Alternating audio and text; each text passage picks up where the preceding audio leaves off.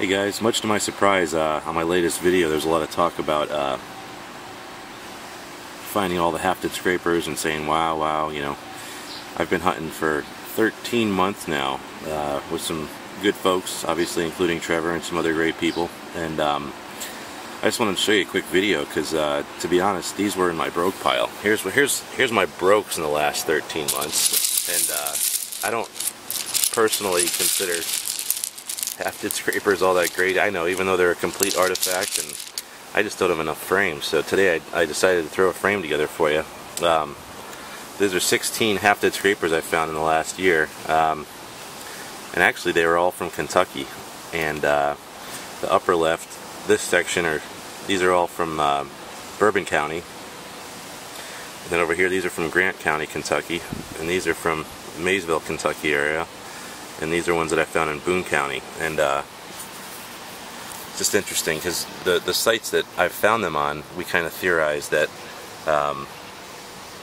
they weren't just like a quick place where people passed through. We think they were more of a camp setting where people stayed there for a long periods of time and skinned hides and, you know, multi-occupational type thing. I don't honestly know if these are paleo, archaic, woodland, whatever, but a couple of them are really neat. They've got this groove, more of a specialized function.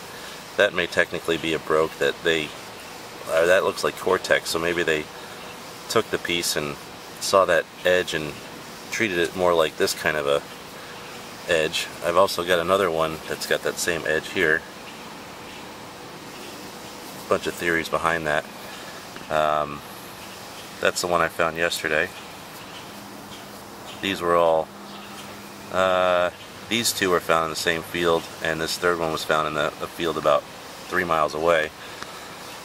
This is interesting. This is actually my only piece of Sonora that I've found to date, and I love Sonora. That's my favorite flint. I just like this because it's black and it's got a great color, great form. Who knows if these were salvaged pieces? I know most of these look like, you know, later culture pieces, but were they salvaged? You know, who knows? Yeah, so I actually went into my broke pile and dug them out. I think I'll keep them in a frame now, separated. I just wanted to show you guys what I've found, and I'm not, you know, this isn't bragging. This is just, it's interesting to see that a lot of people that have been hunting for years and years only found a couple of these. So maybe it's where I'm hunting, what I've been exposed to. But at any rate, it's been fun, and I look forward to doing it. Oh, there's another one, maybe. Nah, this doesn't have the right hafting pieces, so it's been fun. Plan to keep doing it, and hope you enjoyed checking out my hafted scrapers to date. Thanks a lot.